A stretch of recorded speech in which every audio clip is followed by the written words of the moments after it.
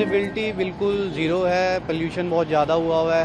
वरना आप देख सकते हो यहाँ से लाल किला भी देखे तो प्रॉपर दिखाई नहीं दे रहा है, तो बिल्कुल यानी कि आँखों में पूरा लग रहा है स्मोकी स्मोकी हुआ है चारों तरफ, सांस लेना भी मुश्किल हो रहा है।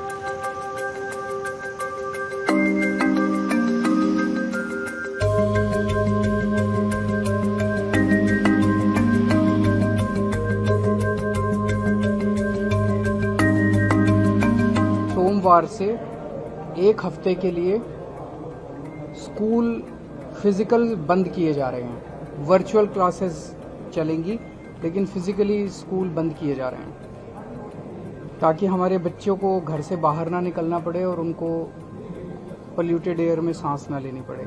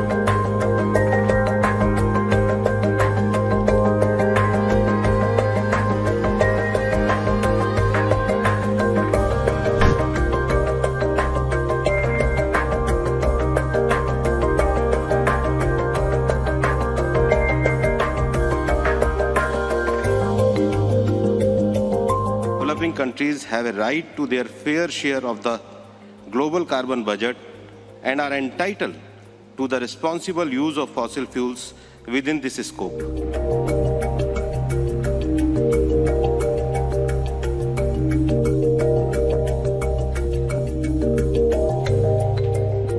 India needs its power generation to be tripled by 2030. And rightly so, India has committed 50% of total power energy by 2030 will be from renewable. That itself a huge and steep target.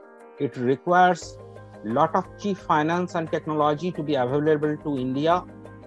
And we haven't seen any movement on commitment from the northern world on that request.